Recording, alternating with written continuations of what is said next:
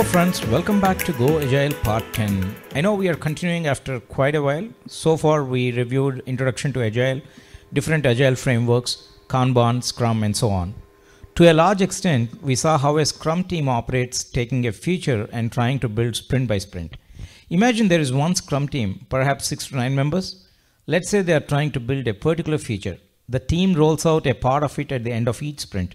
Then after 7 or 8 or whatever, depending on the size of the feature or project, they would have completed it.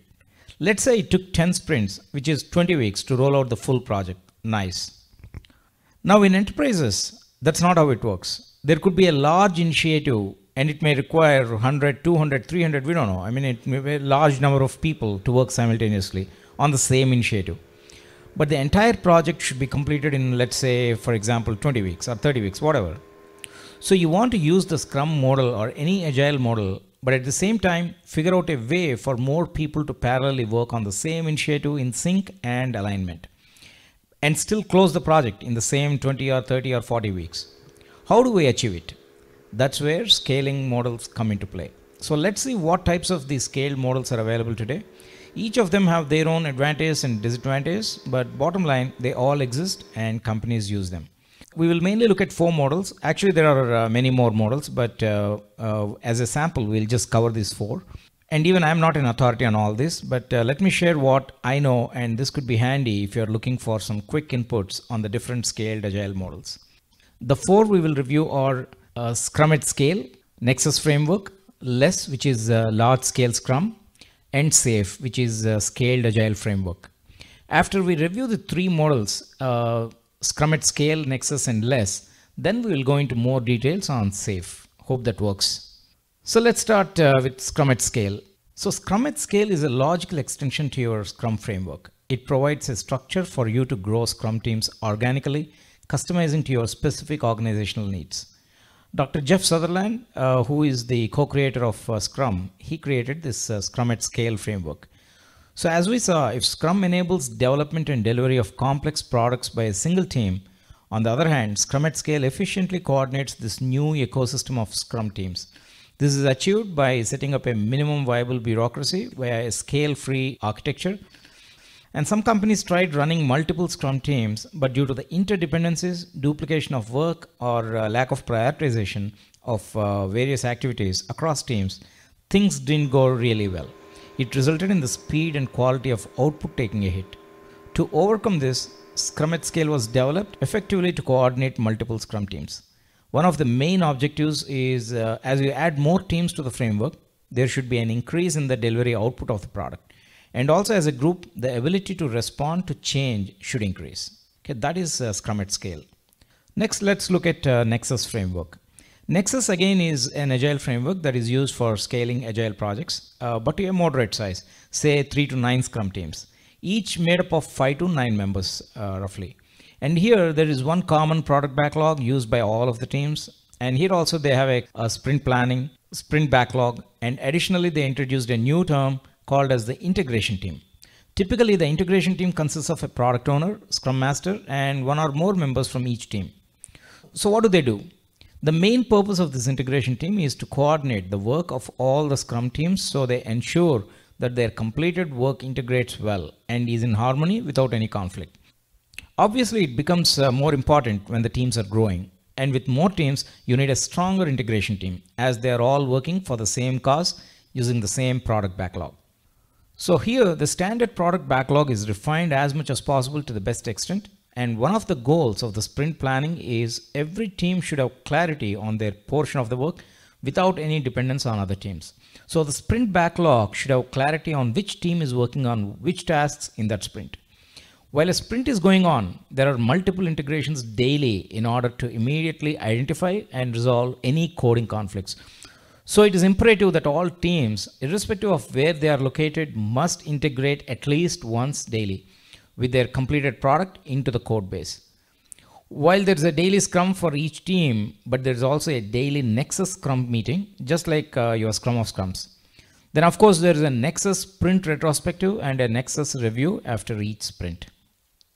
Nexus is designed to handle projects with up to 100 people. They also introduced another version, Nexus Plus, for projects needing over 100 people and perhaps into thousands. To conclude, you need to be really well organized to run Nexus because integrating on a daily basis is the key, and you know how challenging it's normally in enterprises to do these kind of integrations on a daily basis.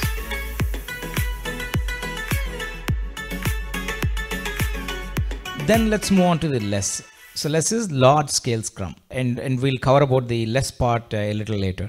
Sometime around 2005, Bas Wade and Craig Larman developed the LeSS framework. They used Scrum principles and rules and applied on large scale projects. Their goal was to develop large scale projects successfully while staying within the constraints of Scrum. There are two types of LeSS. One is basic LeSS and the other is LeSS huge. Basic LeSS has 2 to 8 teams of about 8 people working on the same product development, whereas LeSS huge can go up to even 2,000 people working on the same product development. Basic LeSS is very similar to a one-team Scrum extended version. So generally in LeSS, there is one product backlog, one product owner, one definition of done, one common sprint, and one potentially shippable product at the end of each sprint. Since all teams are working on implementing the same product, all teams are cross-functional. The key difference between a regular Scrum and LeSS is in LeSS, sprint planning is done separately as 2 meetings. In one meeting, the product owner meets with representatives from all teams to decide which product backlog items they will do in the next sprint. Some of the same work may be shared with 2 or more teams. The second meeting, held in parallel or shortly after the first, is a meeting of all the members of each team. For coordination purposes, the team meetings may be held in different sections of the same area, but separately. This setup is helpful when teams can get clarifications from other teams. And there's also a daily Scrum meeting for each team. But interestingly, just for information sharing purposes, a member of one team may sit in on a daily Scrum meeting of another team. LeSS also holds an open town hall meeting. This is mainly for any sharing and coordination again. And this is somewhat similar to your Scrum of Scrums. Similarly, you have the product backlog meeting, sprint review, retrospective, and so on. LeSS huge is similar to basic LeSS, except in LeSS huge, there are what they call multiple area product owners. The area product owners and the one overall product owner make up the product owner team. And depending on the size, there may also be additional product managers. They divide into each requirement area, and each such area has 4 to 8 teams. And since work done under LeSS huge is usually multiple area teams of 4 to 8 teams, and basic LeSS is 2 to 8 teams, the basic functioning of team under basic LeSS and LeSS huge is the same. The main goal or mission of LeSS is to solve things as simply as possible with lesser roles, lesser management, and lesser organizational structures. While it is true that LeSS stands for large scale Scrum, but LeSS also stands for the real LeSS, meaning everything done with less or small. Next, we'll move on to the SAFe, which is the Scaled Agile Framework. SAFe was created by Dean Leffingwell. It's more of an interactive framework that enables you to apply lean, agile, and Scrum practices at large enterprises. SAFe went through a number of versions, and currently version 5 is running. And by the way, I am a SAFe program consultant in 5. We'll spend more time on SAFe in the forthcoming episodes, but today I'll give a very high-level introduction. So in SAFe, you have 4 levels: essential, large solution, portfolio, and full. Depending on your enterprise, the size, the need, you can choose to go with any level and implement. SAFe is highly prescriptive in nature, that it tells organizations exactly what to do. Training and certifications are well structured and readily available. SAFe is also relatively easy to transition to, and you can adopt to a fairly high level of SAFe. The real success in transformation depends on how you can adapt to your enterprise needs. If you try to implement all the bells and whistles, it could be an overkill. It could result in unwanted complexities and overhead. While being prescriptive is a strong point of SAFe, it is also a negative in that it does not allow teams to be as flexible in process decisions sometimes, and so it may not be that adaptive.